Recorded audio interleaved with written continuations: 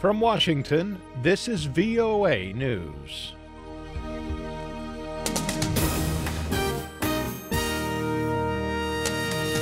I'm David Byrd reporting the Islamic State has claimed responsibility for Friday's deadly attacks in Paris as the search continues for more terrorists.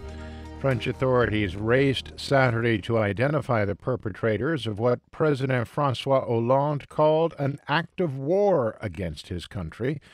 Islamic State claimed responsibility for the attacks that killed 129 people and wounded more than 350.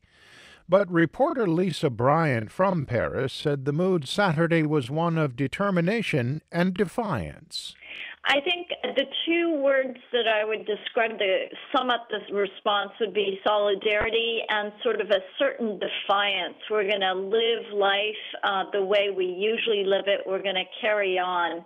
But there's also a big solidarity in the sense that, I saw people lining up to donate blood. People were coming to the spots of where the attacks took place.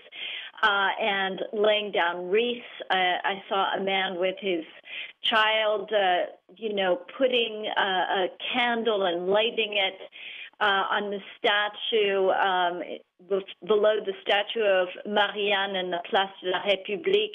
And most of us remember that that's where you saw huge protests against terrorism in January, after the first set of attacks in Paris. Reporter Lisa Bryant. Americans have joined the chorus of condemnation against the terrorist attacks in Paris, offering condolences to the victims, their families, and expressing solidarity with the French people. One American was killed in Friday's massacre. Nohemi Gonzalez was studying design in Paris. She was killed in one of the restaurants that was targeted. For more, visit our website. This is VOA News. Foreign ministers and other officials attending talks on Syria's political future say that Friday's attacks in Paris have underscored the need to try to resolve the Syrian crisis. Secretary of State John Kerry, at a news conference with Russia's foreign minister and UN Syria envoy Staffan de Mistura, said the United States is committed to defeating the Islamic State. I want to make sure that it is absolutely crystal clear that the United States stands with France and the rest of the world in our resolve to eliminate the scourge of violent extremist groups from the face of the earth.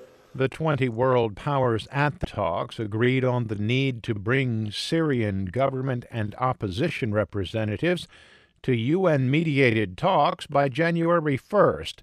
They also voiced support for the establishment of credible, inclusive government in Syria within 6 months, and free and fair elections within 18 months.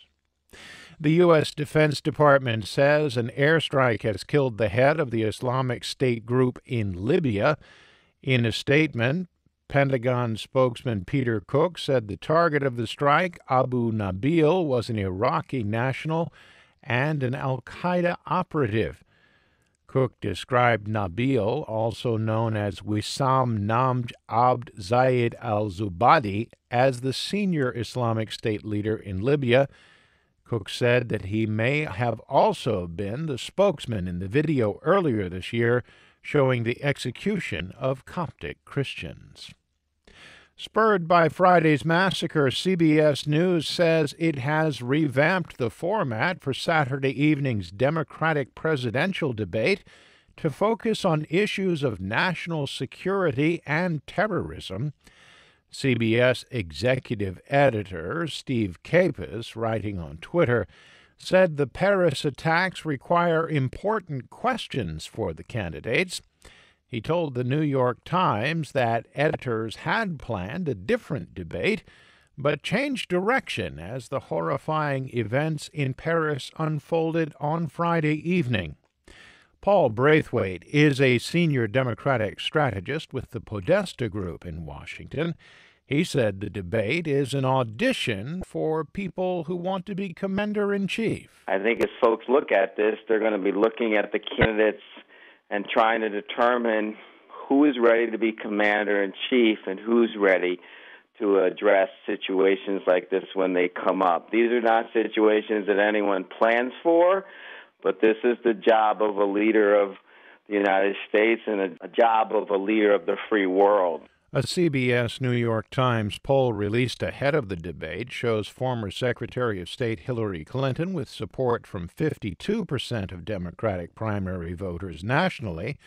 Vermont Senator Bernie Sanders has 33%.